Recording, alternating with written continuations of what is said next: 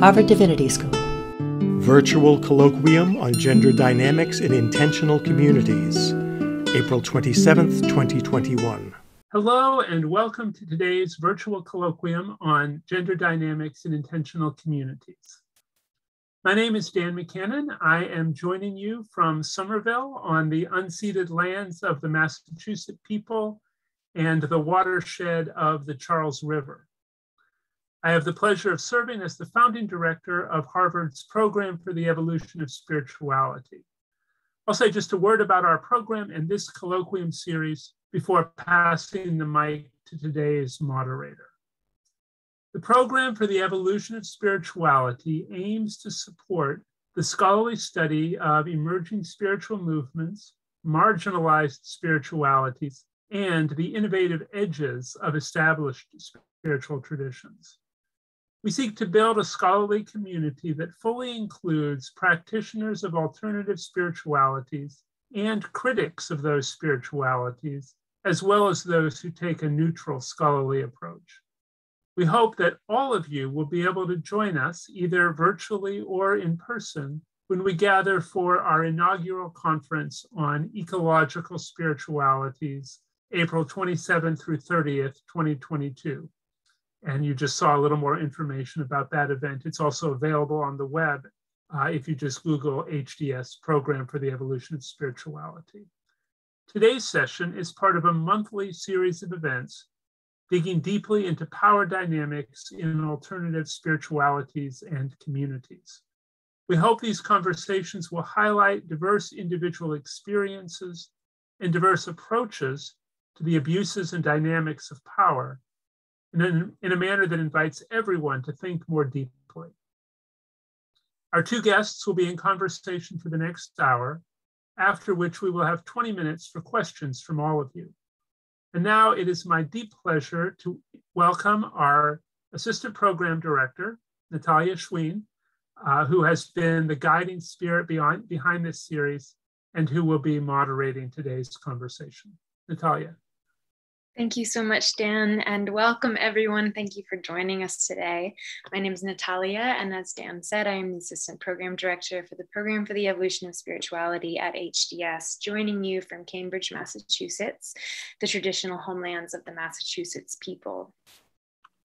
Today's conversation marks the fourth iteration in our series on abuse of power, and we'll be shifting our focus slightly to discuss gender dynamics in intentional communities. Many of the spaces our two panelists have studied aspire to do family and sexuality in a better way than in mainstream society, but the reality does not always conform to this ideal. So our question today is, what happens when an intentional community articulates ideals that it is not able to fully realize in its practice? We are so thrilled to have we are so thrilled that our two speakers today have agreed to join us and to share their expertise. So without further ado, please meet Dr. Maria Burschel. She is a German sociologist and professor for social work at the IU International University. She worked as a social researcher for several projects at the German Youth Institute in Munich. Her focus lies in family research, divorce and separation, gender, community building, sustainability, and transformation. In her doctoral thesis, she analyzed the doing of separation between parents and intentional communities as an indicator for social sustainability. And our second speaker, Byrd Farmer, is an engineer turned educator, organizer, and speaker who focuses on co-housing Black and polyamorous communities. She serves as a board member for the Foundation for Intentional Communities and is passionate about encouraging people to change their perspectives on diversity, relationships, and the world. And to frame the conversation, I would like to begin by inviting our speakers to share a little bit more about their work and about the specific intentional communities which they have studied. We'll begin with Maria and then move on to Crystal. Thank you. Thank you very much for the introduction. Yeah, I conducted interviews with parents who had separated in intentional communities. And I visited 4 intentional communities in Germany, All were situated in rural areas, in small villages. All were between 5 and over 40 years old, so not in an early founding phase, but already established.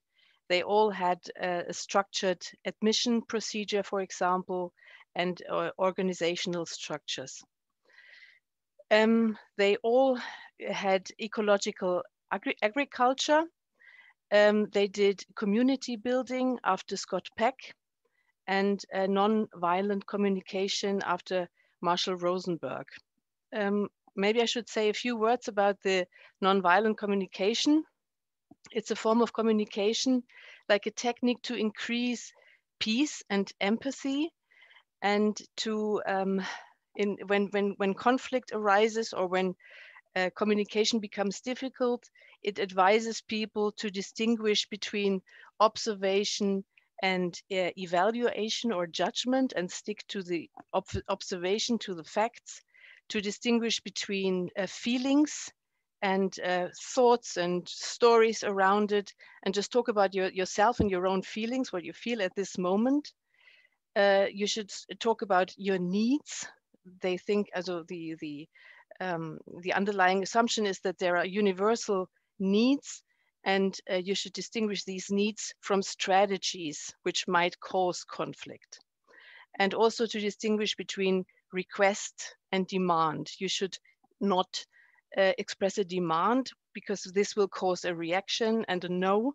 And if you express a request, you have a much better chance that the other person might empathize with you, take your perspective, but still has the opportunity to say yes or no. So this is important for my research, these postulates of the non-violent communication. And I also want to say that each of the 4 intentional communities that I visited had a specific focus, which formed the specific character of the community. So one was basically about exploring new forms of partnership, sexuality, and love. One was more about the community building and sociocracy. One had a strong focus on ecological building, water cycles, and architecture. And one was based on a jointly operated gastronomy event location. So that was, which really shaped these intentional communities. But all of them considered themselves to be pilots for a new, socially innovative and sustainable way of living. Thank you, Maria. And Crystal, I'll pass the mic over to you. Hi, so I am a diversity consultant and somebody who has worked with intentional communities for the past few years now. So my experiences in community have been as a participant and as an observer, and then as a trainer.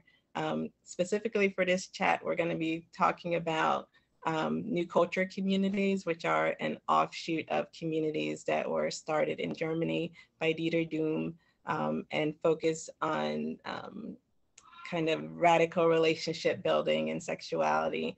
So I was a part of that work in the US, and then I've been a visitor to many intentional communities in the US. And to give a definition of intentional communities, these are usually residential communities where people gather around shared values and shared ideals for changing the world. So a lot of people think of kind of the 60s and communes that come up. And so communes are communities that share income and share all the expenses in common. Nowadays, there are lots of different types of communities. So along with communes, we have housing co-ops, and then we have co-housing communities, which focus more on private ownership and private income sources, but are still kind of built around those values of sharing location and sharing values with each other. So thank you so much, Crystal and Maria, for sharing more. And I'm curious, what ideals have you found in these communities, that the ideals that they particularly seek with regards to family, sexuality, gender, and inclusivity? Maria, we'll begin with you again. So yeah, as a sociologist and family researcher, I was especially interested in the ideals of family life and partnership in intentional communities. So in general, in intentional community, there's a general openness towards alternative forms of family. The borders of the core family are open, and they merge with the community. So there's it's permeable, family and community, and they merge with each other. And also privacy. There's not this very strict private space in intentional communities, which is very interesting because it's a new concept of family.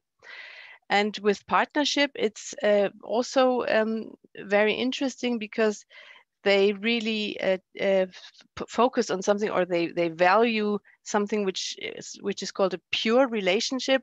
Anthony Giddens came up with this phrase in the 1990s, and it means you see partnership as something based on voluntariness, on mutuality. There's a balance of power. There's no dependencies, love, authenticity, and also therefore there's an openness towards open relationships and polyamory, which does not mean that they all live that way, but it's a general openness towards alternative ways of living. And it's not only abstract, but people really reflect on these values. They practice it. They do a lot of emotional work. They call it peace work, spiritual work. It's about spiritually growing with the non-violent communication and so on. And I really wanted to kind of study separation, the way parents separate under the microscope in this field, with this awareness of the values of this pure relationship. And I wanted to know how they distribute paid and unpaid work, how they establish equality, how they create equal footing, or if they do that, and how they communicate. How do they solve problems in a partnership with children? That was important to me. And how do they co-parent after separation? Because it's all very difficult, and there's lots of potential for conflict. Yeah, so the first thing I want to point out is that it might be kind of funny for people who are part of new culture movements or communities to be talked about in a context of religion and spirituality. But the reality is that new culture does kind of come with some philosophy toward spirituality and toward how to live in relationship with others and with the world. There's no specific religion that new culture people follow, but there is a tendency toward progressive spiritualities that are here in the US. So some of new culture's other, I would say their main tenet and their main focus is radical relationship building and communication.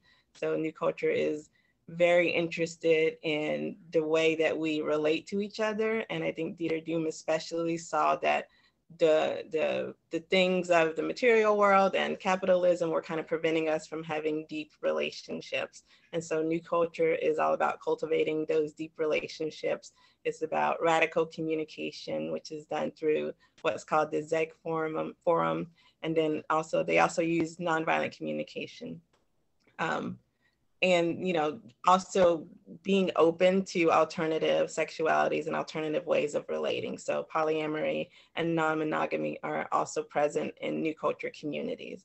I'll go back a little bit to describe what ZEG is. ZEGG is a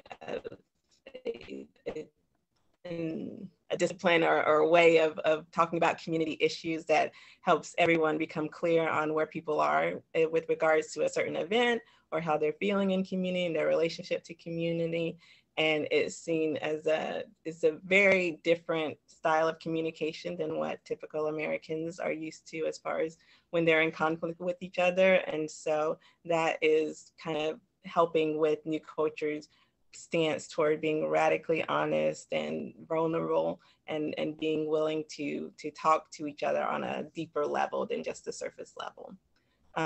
You know, ecological stewardship is also important to new culture communities. And so being gentle with the earth and having values such as being vegan or vegetarian, and being supportive of environmental efforts is another part of new culture's philosophy.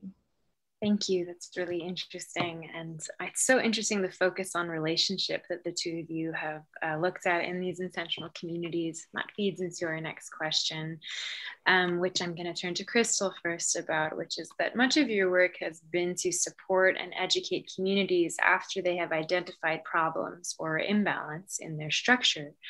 So could you speak with us a little bit about some of the ways in which these communities sometimes struggle with these goals or fail to reach these goals, or recognize an issue within their own structure and attempt to address that imbalance? Yeah, so because new culture is focused so much on deep relationships and communication, people can feel like they're really getting deep on issues and addressing things. But when there's an outside perspective, you know, there may be things that they're kind of glossing over because they have shared cultural values. So some of the work that I've done writing about new culture is to criticize the way that new culture handles diversity, especially racial diversity and gender diversity.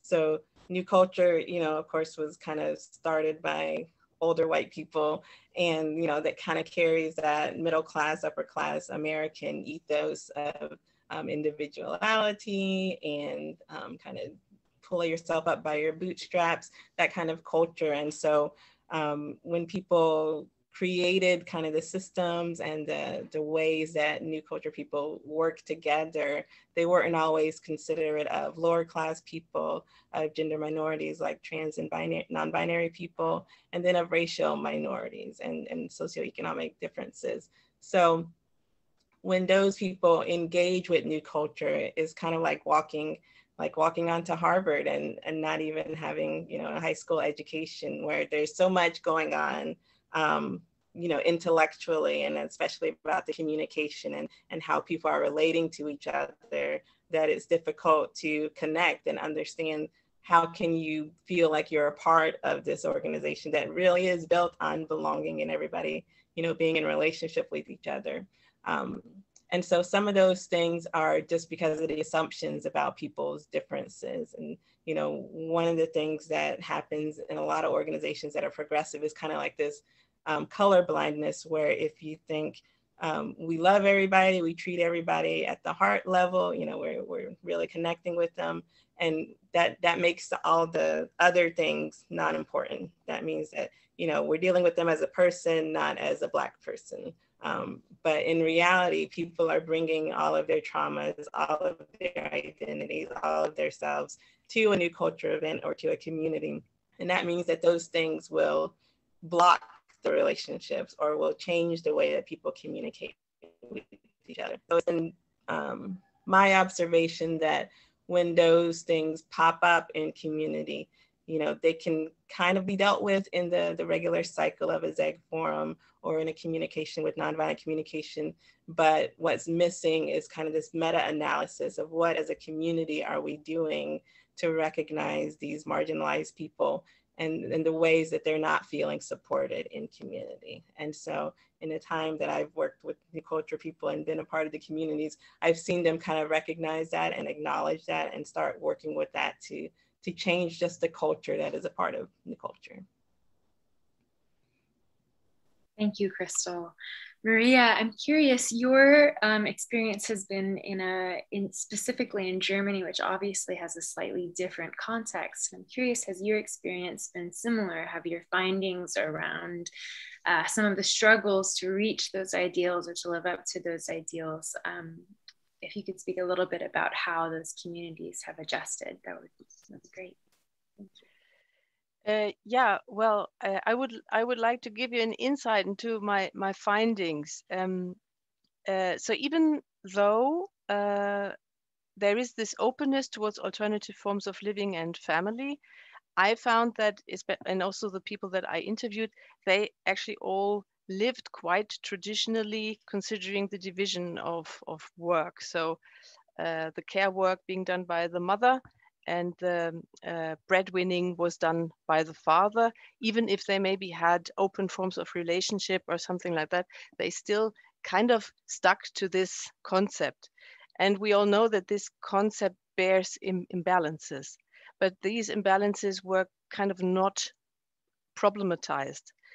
Until the moment, I mean, maybe there is no problem if couples stay together, the problems never arise, but they will arise eventually when separation happens.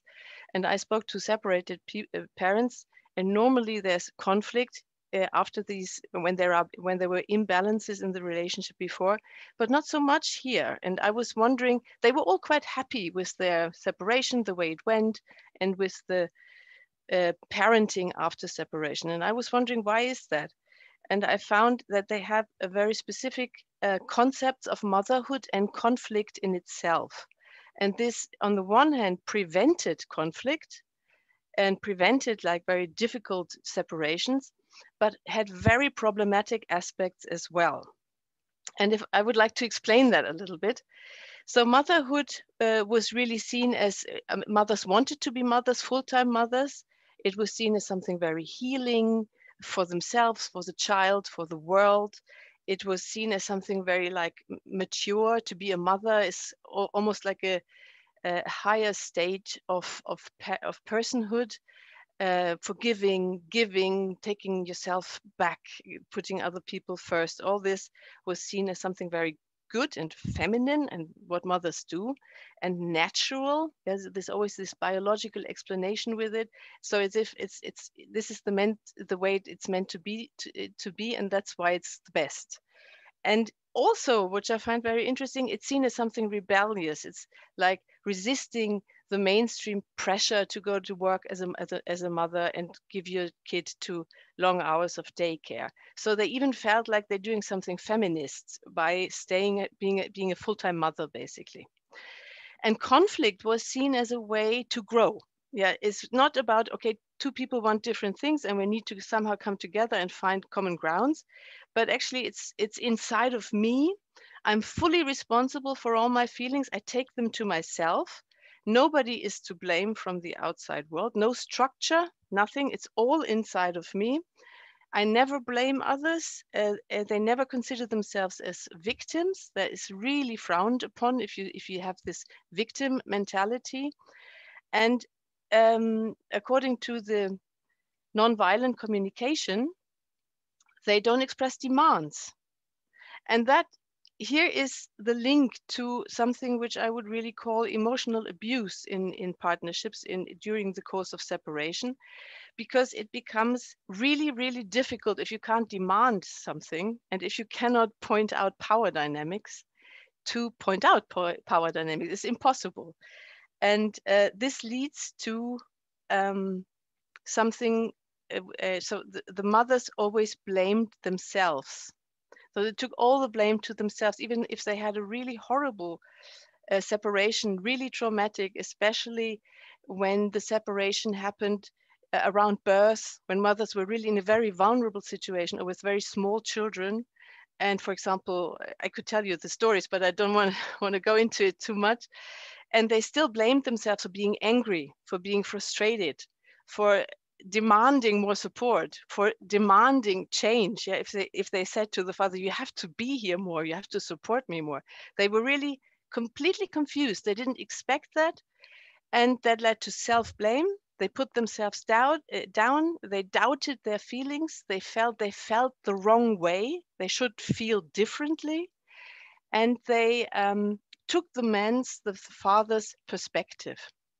So this is a little bit like trauma bonding, and I don't want to diagnose anything here. I'm not a psychologist, but you have to consider if you practice nonviolent communication that there are different personality types. Some people are really good at empathizing with others. Some people are not. Some people cannot do that. If you look at the narcissistic spectrum or a psychopathic spectrum of character traits, these people are not able to do that. And then the nonviolent communication becomes really toxic. Yeah. Following on that a little bit, in new culture communities, there is also kind of this idea of owning your feelings and owning what's happening to you. And that can definitely create the toxic atmosphere of not being able to ask for support because, you know, when somebody like experiences a microaggression, sometimes the idea is that, oh, you were opening yourself up to experience. You know, it's not a systemic thing, it's a personal thing, and you have to work around your reactivity around that. And so that's definitely part of one of the failings of the way that new culture has been set up. And I think some intentional communities use nonviolent communication as a way to not take responsibility for their actions. Yes. And if I may add this, if you look at gender dynamics, I find that there's a high risk of traditional hegemonic masculine structures being solidified by the postulates of the nonviolent communication. Because if everything is it's all inside of you, nothing from the outside affects you, then it stays like that. Yeah, it's not going to change. And with all these words like authenticity and love and mutuality, they also abstract and they might mean different things to different people and to the genders, of course, it means something different. And it even allows people who consider themselves to be male to show themselves vulnerable and emotional and modern. They talk about feelings and that you were so aggressive that hurt me so much. So they show themselves vulnerable, but actually solidify the hegemonic masculinity, but in a covert way. And that makes it so tricky to detect.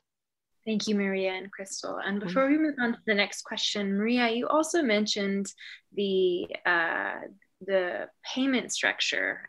Just really quickly, I wanted to touch on that within the difficulty where you were finding in your research that male members of the community were being paid for their work or were allowed to have jobs outside of the communities, whereas the mothers, people who are identifying as mothers, were they were not paid in the same way, or they were working full-time jobs, but that wasn't part of the payment structure, and it was assisting in creating an imbalance. Well, no, I don't know if I understand. What I meant is they did the traditional thing. The father went out and did the breadwinning. He had a job, paid job, and mother did the care work, the family work. And of course, that's a full-time job, but it's not paid for. And there's an obvious imbalance. Yeah, of course, in the moment you separate, one person has money, the other one doesn't. So and this is not looked at. There's a gender blind spot, and they don't look at creating common, equal footing for both. So they are very focused on emotional growth and development, but not so much on the practical work. So who's doing what? Are people, on the same level? Do they have equal footing? That's what I meant. Yeah, no, that's really helpful. Yeah.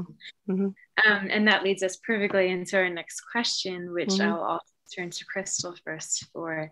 And the question is, in our meetings together, we've talked about restructuring rather than dismantling once problems have been identified. And a big part of your work, as well as Maria's work, has been to encourage, or especially your work, Crystal, has been to encourage growth and transformation rather than to completely dismantle because the problem has been identified. So based on your research, what advice would you give to intentional communities going forward as they're looking at power dynamics, as they're examining abuse of power, as they're examining roles within the community? What would your advice be going forward? Yeah, so the work that I do with communities and the advice that I give them is to, step back and take a look at those dynamics and understand, when it comes to race, a lot of communities don't have a huge number of people with minority races. And so there is a need for them to understand more about that experience. And, the easiest way to do that is through books or movies. And there's also ways that you can kind of get feedback from people in the community that helps others to understand what's going on, but isn't kind of traumatizing people to have to tell kind of negative experiences. But when it comes to gender, what I found has been similar to Maria is that, they are very progressive and think that they're doing a lot around gender, but there's still very traditional roles that are defined.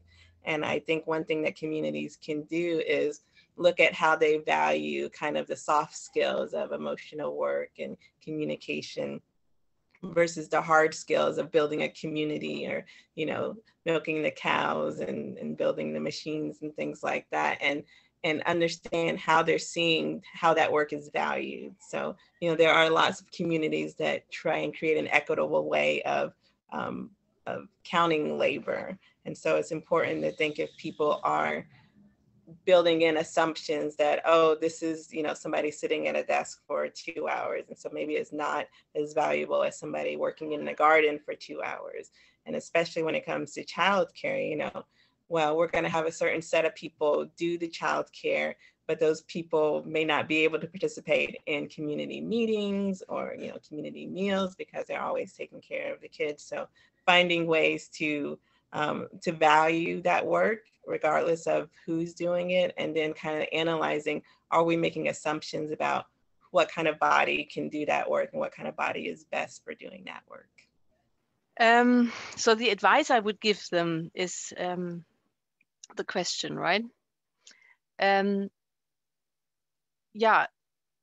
First of all, I feel the need to say that I found 6 types of separation, and I'm here talking about 2 types with this risk of emotional abuse. I want to point out that there's all sorts of things also in intentional communities, but especially this one I could find in this atmosphere of the nonviolent communication. So just to not to create the impression that it's all like this. But in general, I would like to give the advice to intentional communities to really look at their blind spots and to focus less on emotional and spiritual growth and more on who's doing what, on creating equal opportunities, on really reflecting on traditional gender roles, and to reflect on social sustainability, because that is what they want to achieve. They want to achieve sustainable living, new forms of living, which create less pollution and less injustice. And they have to not only consider ecological and economical sustainability, but also social sustainability. And I don't think that there's a clear definition of what that actually means. There are a few German sociologists, Matthias Grundmann and Iris Kunze, who worked around that and suggested something like everything you do should create a connection between people. And that could be something which could be a measurement for social sustainability. And I would like to add, everything we do should create equal opportunities for people. And that could be a measurement for social sustainability. Yeah, I think that's the main thing that I would advise them. Thank you, Maria and Crystal. That was really helpful and really interesting. And we will provide some resources that Crystal has sent over to us at the end of the session today.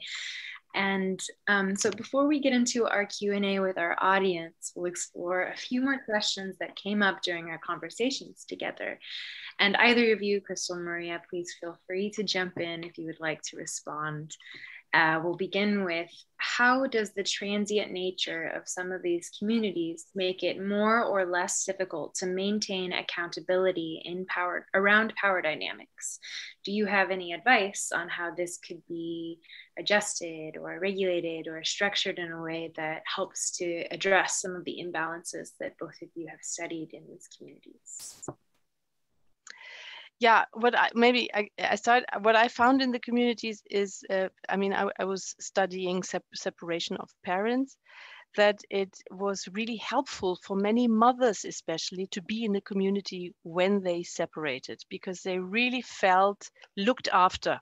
I mean, that says a lot of our mainstream society. They really felt that there's a container that can carry them through this difficult time of separation. They felt they had a human connection, they had friends, they had people to turn to, they could find new partners, and they could find new alternative families if they shared big flats or something like that, lived together with people, and they created something that feels like family, you know, even if nobody was really related, but it feels like it. And on the other hand, there is this fluctuation in intentional communities. People come and go. That doesn't mean that there's not a core. There's a core of people who live there for decades, but there's a lot of coming and going. Some people stay for just for an internship, maybe some for a few years, and then they leave. And that, of course, creates instability. And I think there's also reflection needed on this aspect. Also, if you look at a child development, how is it for children if they bond with people and find friends, and then they go and there's this coming and going? I just think this is something that should be looked at. Okay, yeah. What I've seen in intentional communities is kind of similar to what I saw when I worked as an engineer. You know, there's kind of like the formal policy, the written rules that you follow, and then there's kind of like the hidden policies or hidden procedures that everybody actually does. And when you're in an intentional community, I think it's really important to document, you know, the decisions that you've made and why you made those decisions, and then, you know, how they're exactly supposed to work. Because when you do have people moving on, people getting old, people dying, you know, it's hard to keep that culture or keep that understanding through, especially if it's like a 50-year-old community. You know, there's only going to be a couple people who were there at the founding that are still there 50 years later. So I think when it comes to kind of creating some accountability, there just needs to be documentation for how do we go through these processes, what kind of incidents have we had before, and what did we do, and what worked with what we did, and what didn't work with what we did. I would like to add something here, if I may. About separation.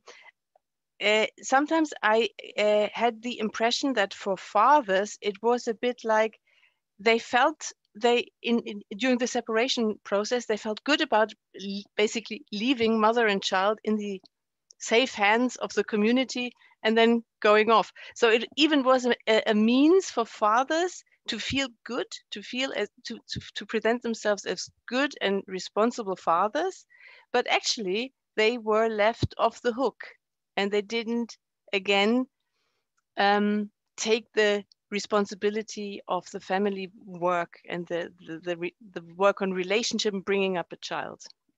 It's really interesting. Thank you. Well, both of you actually have spoken about foundational myths in these spaces, especially with regards to how leadership is determined. And Crystal, you just brought that up, and I'm really curious, especially with some of what Maria is saying.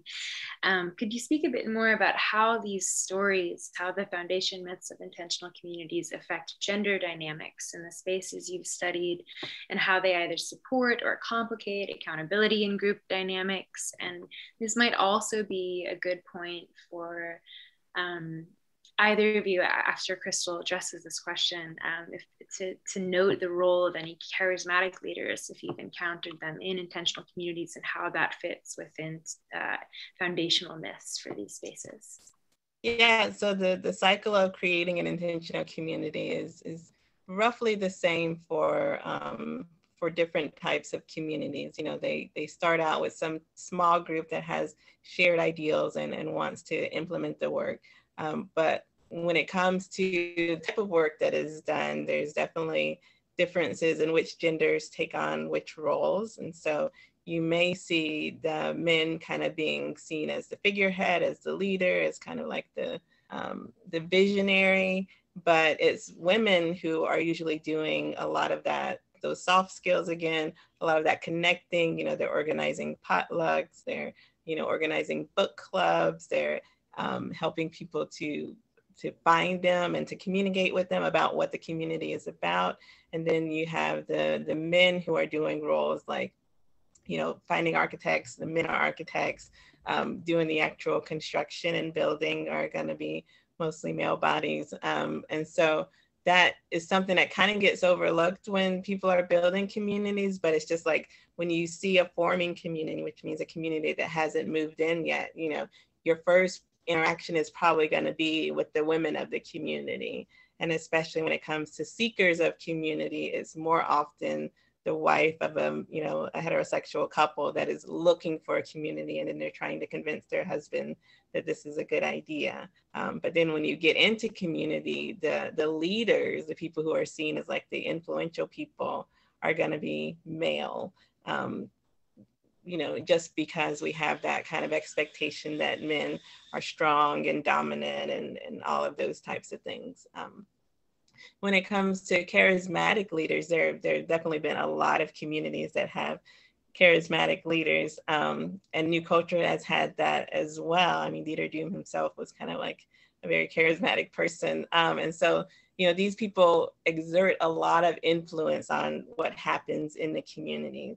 And when it comes to accountability, sometimes that influence prevents there from being accountability, especially if there's somebody who's doing harm and they're closely aligned with the leaders, and that person is not going to be held as accountable as somebody who's kind of in the out group or just a general member of the community. So that's definitely been a problem in several communities that I've seen, where you have people in power who are kind of protecting the status quo. And when that status quo is causing harm, you might have people who are interacting with the community, they get harmed and they leave because they don't see a way that they can change what is happening in that community because they don't have that power. Yeah, that makes a lot of sense. It's so interesting. Maria, do you have anything that you'd like to add in response to Crystal? No, I find it really very interesting, and I completely agree. I didn't study that, but my impression was the same. And also I found that if women have a leading role, it's mostly elderly women or older women. They're like women with children, the mothers, they are a different thing somehow. But that's my impression. I didn't really study that, but that's what I saw. Yeah. Thank you. Mm-hmm. So we've talked a lot about motherhood and how the idea of motherhood kind of becomes a third category of personhood in these communities, almost as if the role is another gender or a gender in and of itself. And so could you please speak a little to how you see this play out, and how does this dynamic shift within a community which is inclusive of trans and non-binary people, or if it shifts at all? I think this idea of motherhood being completely, it's not about myself. It's all about giving, being there for others, taking responsibility for others, making it all nice for others. And this is not only motherhood; it's also connected, of course, with femininity. And so it's happening in families. So the place where socialization happens, where children learn the gender roles, this is gender stereotypes, and it is this is what is lived very much also in intentional communities. And it leads to, for example, many fathers that I interviewed said to me they feel left out in the family, they feel unimportant, especially when the children are little or babies. They feel it's their role to keep this family kind of safe and to earn the money. But they, as a person with emotions, with the ability to bond with people, with a child, they feel unimportant and even not important. And they become more important once the kid is a bit older, and then they could go cycling and climbing and in the woods and do the man things. Yeah. So extremely traditional, very traditional. So I found it really interesting, but they're not aware of it. They think, or the way it is talked about, the concept is this is how it should be, this is good, and this is natural. Yeah, so in my experience with New Culture specifically, the ideas of around motherhood and parenthood, and then the inclusion of non-traditional, non-conforming genders, is very difficult for people to adjust to, because they are kind of raised in that middle-class white culture where, maybe the mom stayed home while the dad worked, the women did a lot of the cooking and organizing and things like that. And so when it turns into a residential community, that work carries on, and the children of that community are kind of brought into those same ideals without being challenged. Since new culture is, most of new culture is not residential communities, meaning people are coming to an event to live in a kind of a temporary space. There wasn't a lot of space for families. There was some provision, if you wanted to bring your kid, but your kid also had to have a measure of independence and ability to take care of themselves while they were at the event. When I was there, they hired a babysitter or a nanny, who could help with that, but that person only worked during the daytime hours, meaning if, parents wanted to participate in like more of the sexuality activities that happened later at night, they had to get somebody to watch their kid, or, they had to stay home.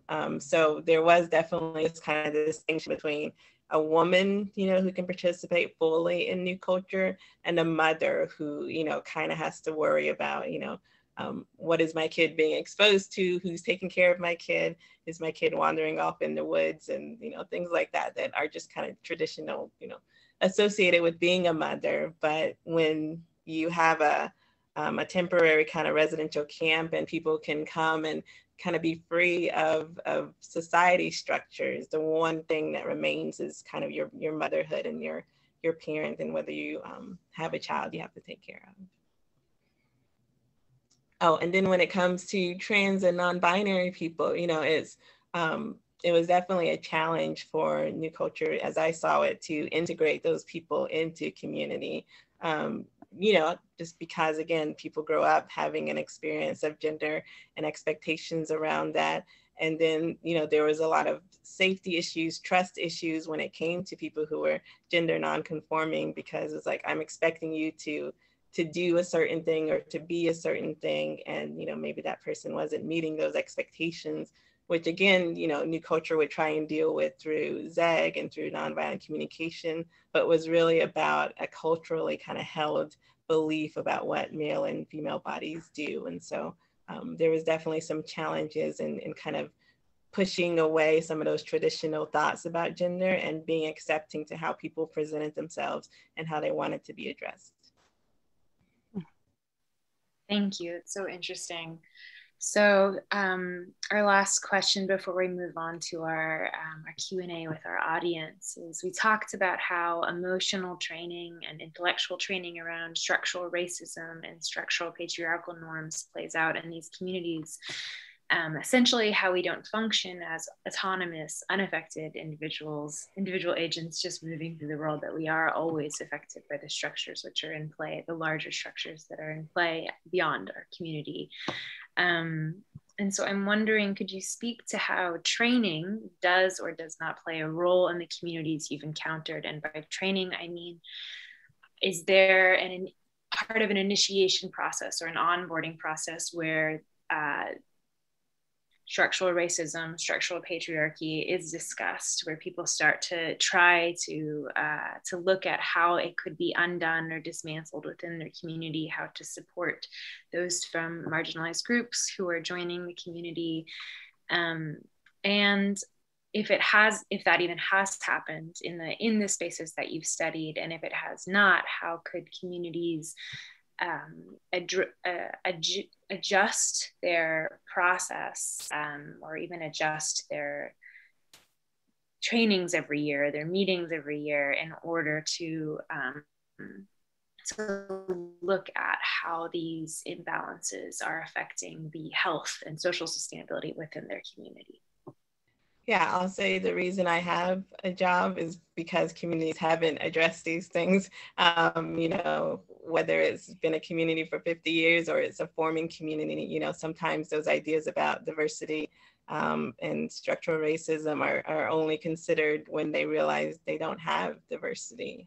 So there's definitely a need for people to recognize that there's a problem and then to somehow address that problem. And training is kind of like the first step to that, to get everybody on the same page. And I've definitely seen a resistance to that training. In new culture, you know, there's a lot of emphasis on the sexuality and the spirituality and the personal work. And so that means when you're asking people to do work around kind of like structural things, it's like there's some pushback because, you know, that's not something we can affect, or that's something that's in the outside world. And so there was a lot of resistance to doing this work and to thinking about how marginalized groups show up in new culture spaces. Yeah, and so most communities don't do any kind of training, but you know, some kind of yearly training or just some kind of guidelines for people to read and to think about when they enter a community is really helpful for helping, you know, kind of the majority population or white people, or, you know, to understand what other people might be going through, but also for marginalized people to come into a situation and say, okay, I see that they have some type of training, so I know that at least some of my needs will be attended. Yeah, I agree. I made the same observations. Also in Germany, it's basically white people, white middle class people, academics. And of course, they carry this habitus with them, that this culture. And I completely agree. They don't really look at structure and socialization, and all this is not their focus. It's this concept that everything's happening inside of me, and that I'm responsible for everything. And this is, I think, a very dangerous concept. Thank you all. Thank you to our attendees for joining us. We have about 20 minutes, a little bit more, to ask or to respond to questions from the audience. So our first question is from Helen, which is, do any of the communities that either of you have studied include the elderly? And Crystal, you did talk a little bit about this in foundational myths, and looking at leaders within communities. And are the communities you've studied prepared to have older members? And if not, what does that say about the community? Yeah, so, you know, there's kind of this cycle of a community, and, you know, a lot of communities are founded by young, excited people with families, especially in the 60s. You know, a lot of kind of the long-term communities in the US have, you know, experienced a whole generation, and they find that those communities did not prepare for people to be old and not being able to, you know, walk around and work in the garden, or, you know, fix the roof or whatever. And so, you know, when that happens, the community thinks, okay, now we need young families, we need more people in. And then they, you know, they kind of repeat the cycle of, you know, we didn't plan for this, so now we have to put more work in to get those types of people.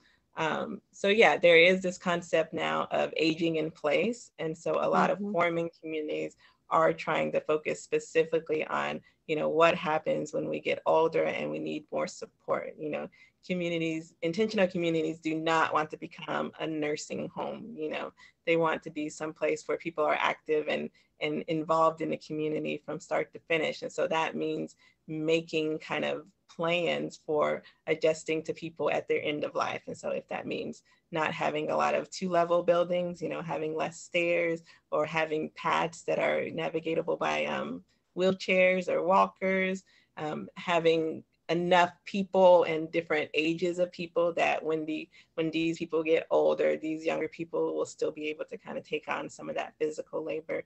Those are considerations that forming communities are trying to include now that they know. Maria, has your experience been similar?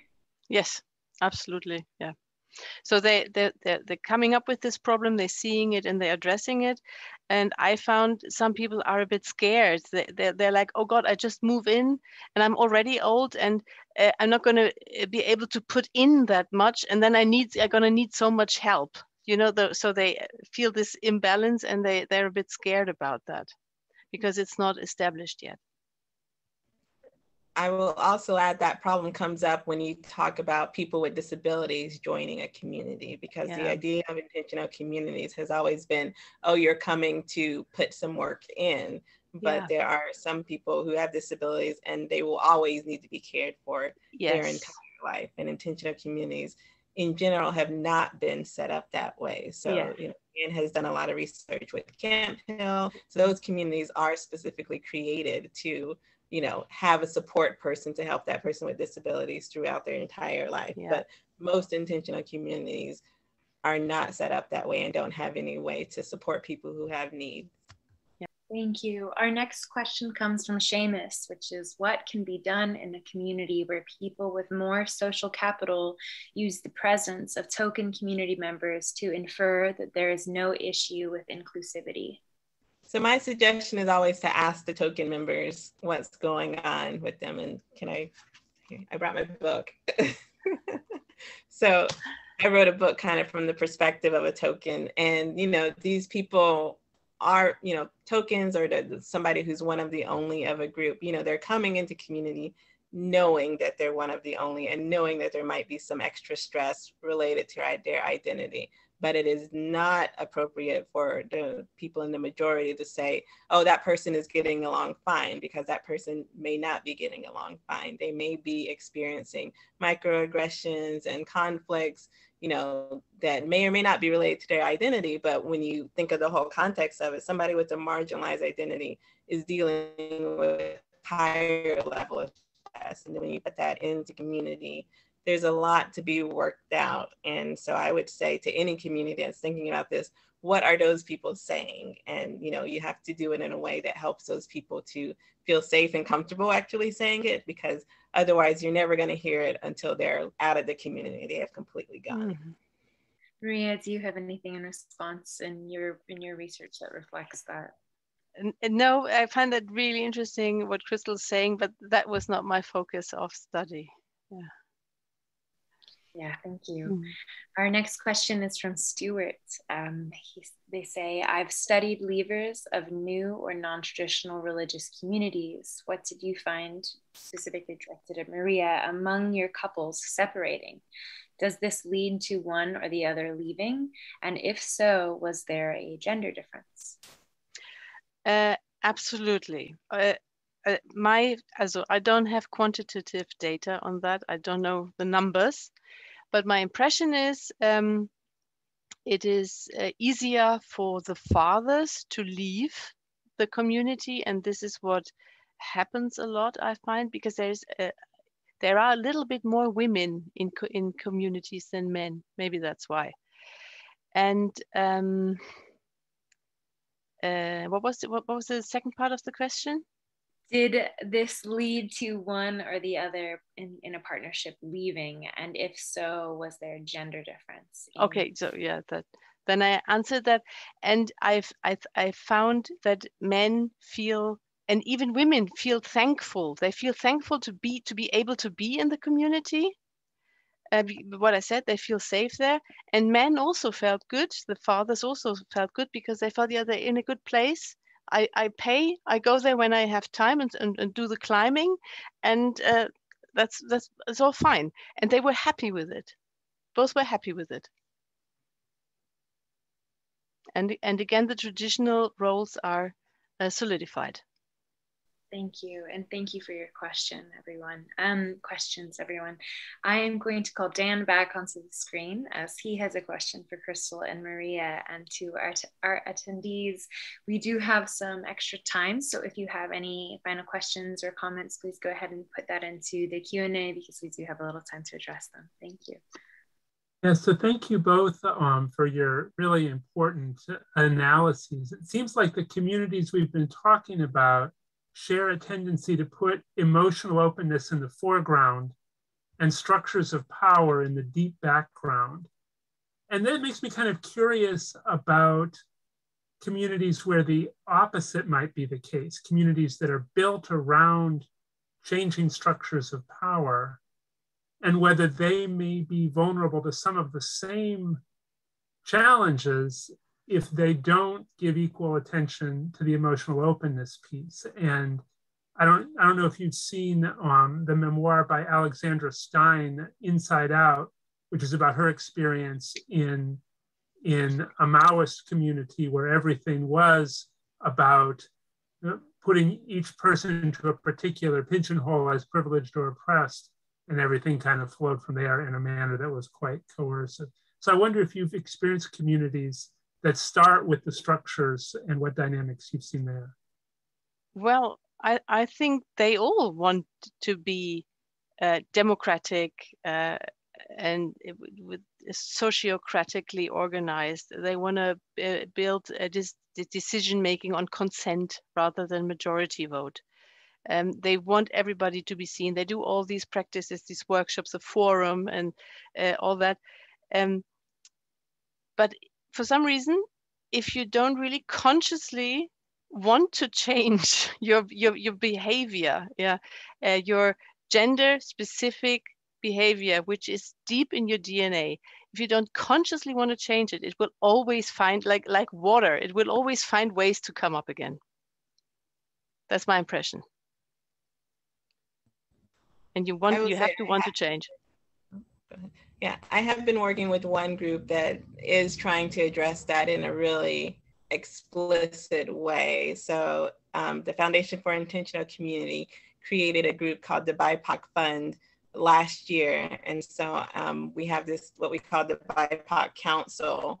And this council is specifically trying to create intentional communities that are centered around the needs of BIPOC, and to give money to communities, to give resources to those communities. And we have definitely formed kind of not just an egalitarian democratic structure, but it's also a structure recognizing that we want BIPOC to hold the power. So that means limiting the voices of white people and how they're interacting with the council. And so that really does lead to very explicit kind of like, here's the line of how much you can interact with us and control our policies and our ideas and our initiatives, and that's gonna also come into play when we're applying for grants and, other types of money from investors. We want our money to come from a source of empowering BIPOC and not just us begging for money from rich white people. So yeah, there's definitely exciting work that we're doing there. Maybe I can add something. Sorry, I just wanted to add, I didn't study that either, but that was my impression. I interviewed people who were in their mid or late 30s and mid 50s, in this age range. I think the younger people coming up, they're different. I think there's more gender openness, more gender fluidity, more playfulness with the gender roles. And I think there's a change probably happening, but that's just maybe it's just a hope. Thank you. And thank you, Dan, for the question. Thank you, Crystal and Maria, for such interesting and really thought-provoking answers. So we do have another question from our audience, from Stuart, which is, Maria, you said you found 6 types of separation. Could you discuss those, please? All right. So it's, oh God, I don't want to, I put it briefly. I found 6 types of separation. One was like where equality was from the very beginning the main focus, and then they re-traditionalized when the first child was born, and that was a reason to split up, and then the separation was the solution to come back to equality. So that was quite interesting. Then I had a high conflict type, and then I had 4 types with very emotionalized gender concepts. And these 4 types I found in intentional communities, but not only. And I also found, because now I was only talking about this very traditional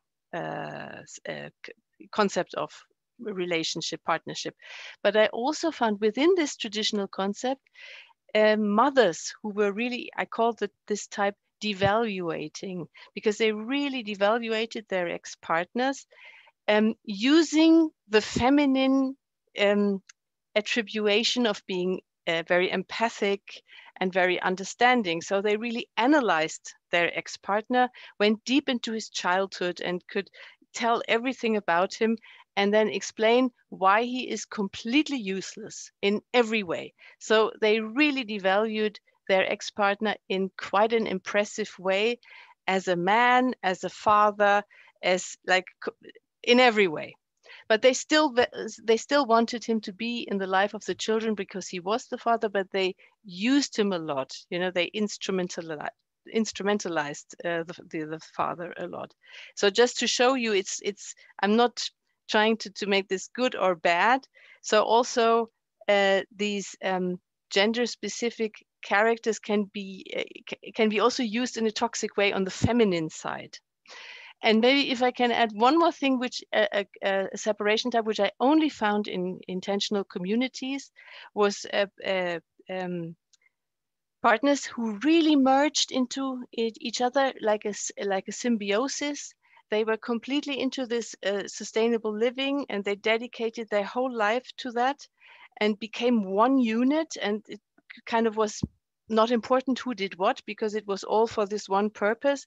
And when they split up, it obviously became very difficult for a long time, because they really had to kind of get out of this unity, which has become individuals again. But then they managed to do a shared parenthood afterwards. Yeah, in a way they were happy with. Thank you, Maria. Crystal, did you find anything similar in your research? I know you weren't specifically or don't specifically study separation, but I'm curious in the communities that you've studied if there is a similar way of approaching separation. I think what I've seen is kind of what Maria was saying, in that, you know, there's some absorbing of, you know, some of the responsibilities, or at least the idea that the mother and the child can kind of like stay in the community and be okay, and that the men folk will be able to move on and do whatever they want. No, but I haven't really talked to a lot of people about kind of the separation, or what happens when families are kind of broken apart. Because a lot of the communities I've been involved with are non-monogamous, there's definitely the drama and the difficulties associated with non-monogamy in general, which is kind of like the relationships breaking down, and then people picking sides, and then kind of conflict there. So that's what I've seen. And that, you know, is worked through the same way that other kind of conflicts are worked through, usually with nonviolent communication. Got it. Thank you so much, Crystal. So we have a question from Jeffrey, which is: many intentional communities seem to attract people by presenting themselves as having figured it out and being unique in their opposition to the status quo. Could you speak to ways communities can increase humility and fluidity of process without losing the draw that people have to going into a special community with a unique insight? Crystal, can you start? Because I did not quite get the question. I'm sorry. Yeah. So the question was kind of about communities being really special and unique, and how do communities recognize that they're not special and unique?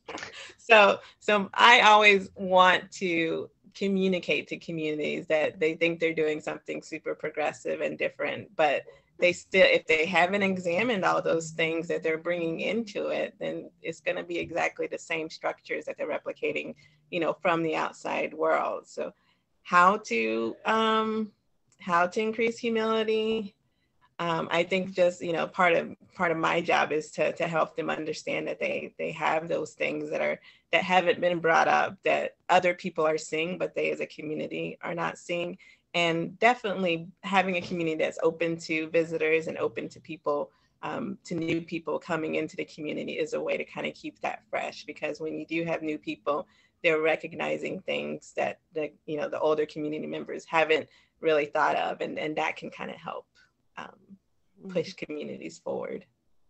Yeah. Okay. Yeah. As I said, I think they should focus less on this spirituality and more on have a practical approach on how do we live, how do we divide the work, and how do we create equal chances for everybody to do soft skill and hard skills, to do the family work, the relationship building and to do the hands-on work. And both genders should be involved in the same way. And I think this is something that cannot be done voluntarily, I'm afraid. I think it needs to be somehow, it needs to be, we're going to do this. Yeah, it has to be done. Otherwise, we're not going to change the inequality. Well said, both of you. Thank you so much. So I think our final question, unless we have anyone else who has something brewing that they'd like to present to our panelists today, is from Suaro. And the question is, I thought specific gender has genetically, as Maria mentioned, already set abilities such as female. Okay, so let me think through this for a second. It seems like gender inequality in the sense of traditional gender roles seems to be very difficult to be changed. What are some practical ways in which that inequality could be either already is being changed within the communities that you've seen, especially for you, Crystal, in spaces that have been open to non-binary and trans members joining their communities? And Maria, you mentioned that in the communities you've studied, there's been pretty specifically people who identify as male and people who identify as female and very heteronormative relationships. So I'm curious how that sense of traditional gender role, how are some ways, practical ways, besides just examining it, what are some ways which that could be shifted or adjusted? Yeah, I have a strong reaction to the idea that because a woman has a child, that, she is somehow more responsible for the child. So, I think the genetics of it aren't really, in fact, they aren't in play, because we're not animals who just do what our genetics tell us to do. We have the ability to examine these structures, and a male parent can participate in the upbringing of a child from birth, just like a female parent can. So I think when we think about gender equality, we have to move away from the idea that somebody is meant for this role. And also, now that we do have this gender nonconforming thing, there are people who identify as male who have a uterus and who can have a child. And so does that mean that, they have to be the one that stays home with the child? Or can we re-examine those roles and do what works best for each person instead of what their genitals are telling us they should do? Thank you, Crystal. Excellent response. Thank you so much. Maria? Yeah, I would like to add, if you look at what we know about separation, if you look at the research, we see this financial struggle for women after, like in a nutshell, after divorce, and a social struggle for men. Yeah, they feel left out, they feel abandoned, they feel alone, and all the rest of it. And women feel overwhelmed by the work, blah, blah, blah. So this is what we know. And divorce and separation is a normality nowadays. So why don't we consider this when we start a family, and just say, okay, let's live in a way and let's organize our family in a way that we can separate and nobody's going to be disadvantaged. And I think that would solve so many problems. Yeah, that's really helpful. The idea of family planning with separation as a part of that. Yes, yes. And community planning then at large. Yes, exactly. Yeah. Thank you. Okay. Okay, so really quickly, we have one last question from Beth, which was agree with the answers to the above question. Thank you, Crystal. Also, who are the male-bodied folks working on these challenges within intentional communities? And if there aren't many who identify as men, will things really change? Yeah, that's a tough one. There are leaders within the intentional communities movement who are really taking on this idea of diversity and trying to change power dynamics. Do any of them identify as men? I don't know. Sky Blue used to be the director of the Foundation for Intentional Community, and they have always used kind of their role as a leader of the movement and as part of this nonprofit organization to encourage communities to think about these gender dynamics. And so I think Sky's work is probably the most relevant. Thank you, Crystal. Maria, do you have anything to add? No, Thank you. No, not to this one. Wonderful. Well, these were such wonderful responses. Thank you, Crystal and Maria, so much. And thank you to our attendees, to our audience for joining us today. We encourage you to subscribe to our newsletter for more information on future events, including upcoming colloquia and information on our inaugural conference on ecological spiritualities in April 2022. You can find more information about the colloquia as well as the conference on our website. Crystal today has suggested some information and resources for those of you who would like to follow up on some of the topics we covered today. I'm going to go ahead and pop those into the chat. And thank you, Crystal, so much for sharing these. And it was just so interesting to hear about your work today, both of you. Thank you. Thank you too. Thank you for the interesting questions.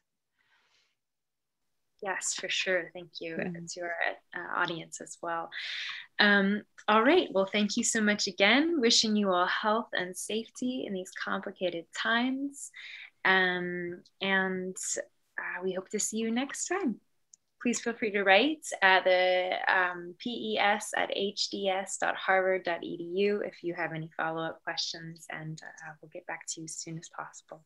Thank you again, Crystal and Maria, and hope to see you soon. Yeah. Sponsor, Program for the Evolution of Spirituality.